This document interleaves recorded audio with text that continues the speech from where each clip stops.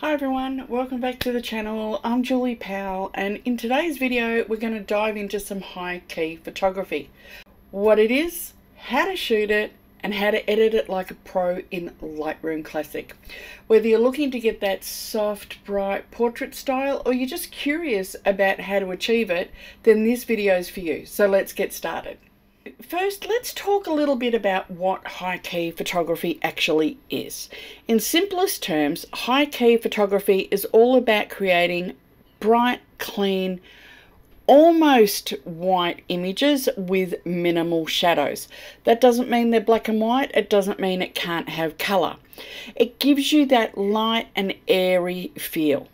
And it's really popular, especially at the moment, because it's very polished, has a professional look, and it's perfect for things like portraits, fashion, beauty, still life, product shots, where you want the focus to be on the subject and not the background.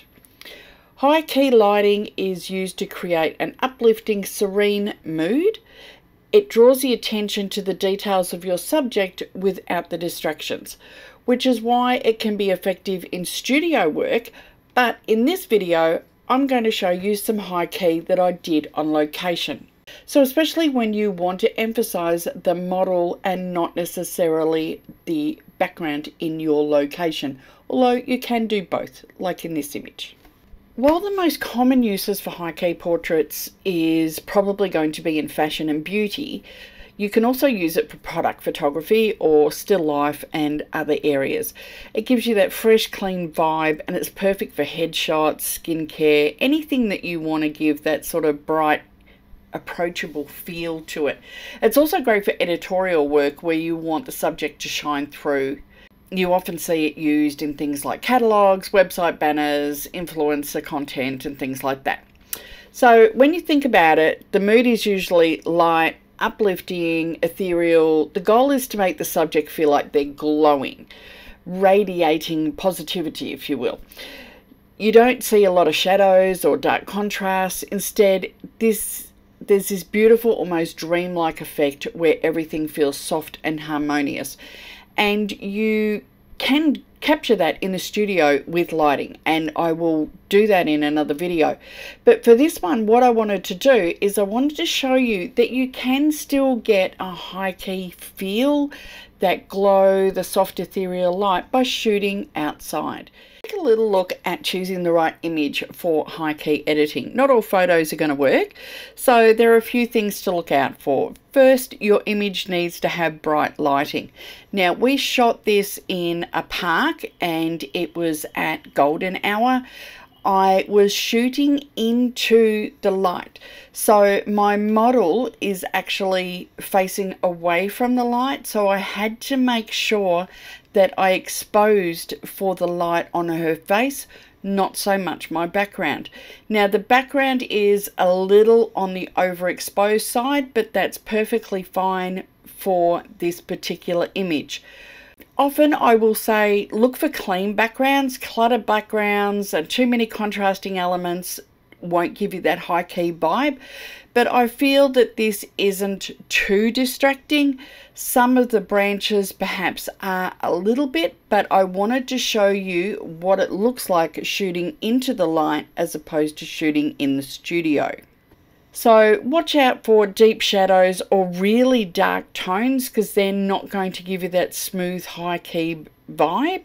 You'll end up spending more time editing out the shadows and it might not give you the best results. But if you want to use that image, you can always brighten things up, and that's what I'm going to do with this one.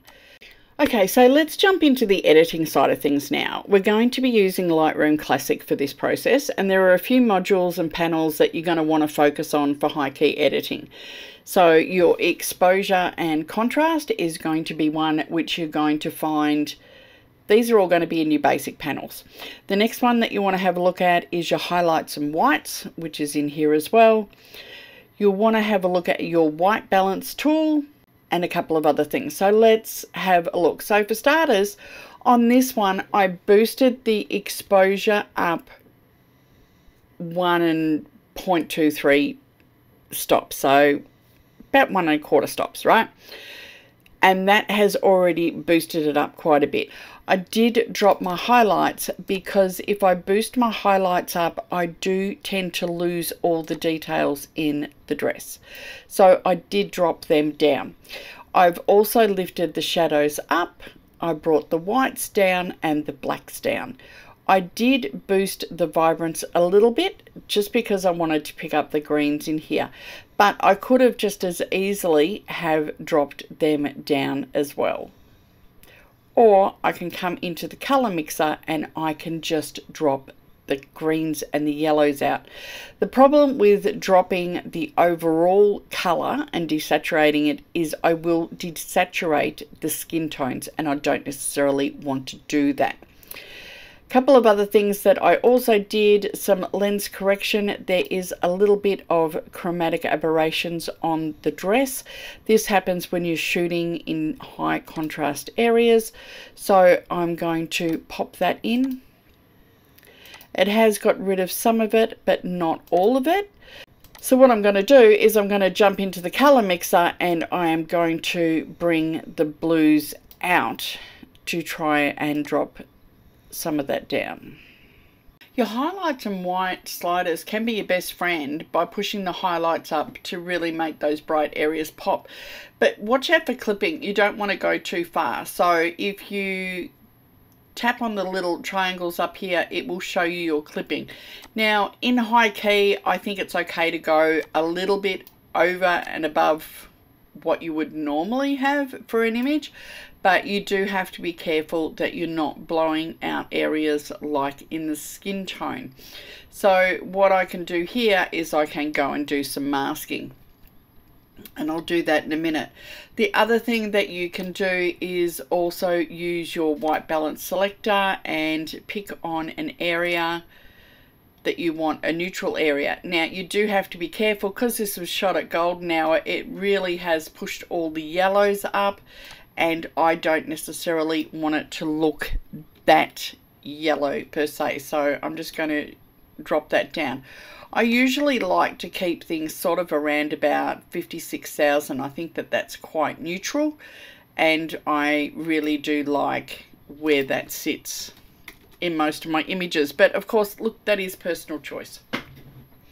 The other thing that you need to be careful of is you don't want to boost your contrast too much.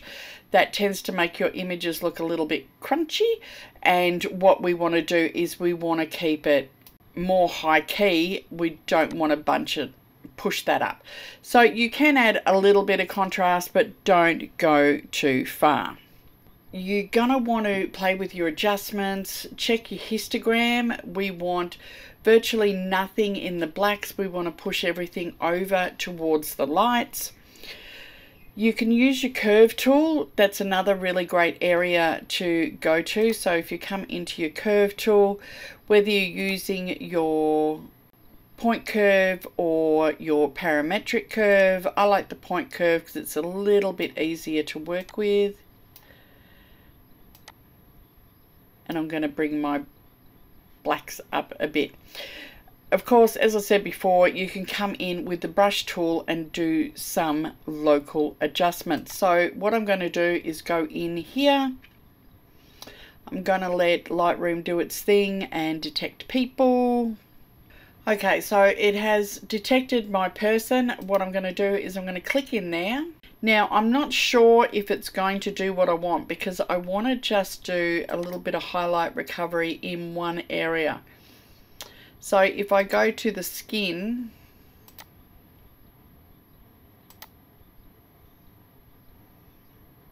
it's not really doing what I want. So what I'm going to do is I'm going to cancel out of that, and I'm going to go to my brush, and what I want to do is I just want to brush in this area here, and I want to bring the highlights down. Okay, so the next thing you might want to have a look at is a little bit of color grading. Now this again is personal choice.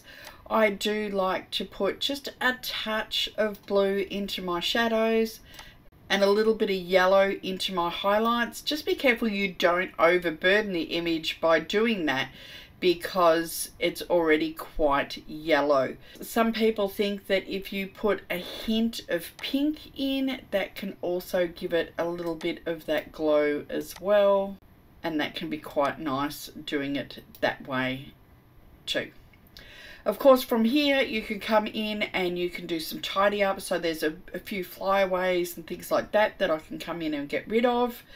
And then if you wish to, you can then come in into your details and you can do a little bit of sharpening and things like that.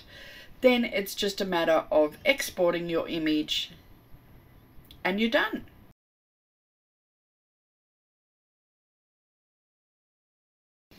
And that's it. So now you know the basics of high key photography on location, at least, and how to edit your images in Lightroom to achieve that clean, bright look. So I hope this video helped you understand the process and gave you some valuable tips for perhaps using in your own work. If you like this video, don't forget to give it a thumbs up, and don't forget to subscribe for more photography tutorials and tips. Let me know in the comments below if you've tried high key photography before and if you've got any questions about the process. So thanks for watching, and I'll see you in the next video. Bye.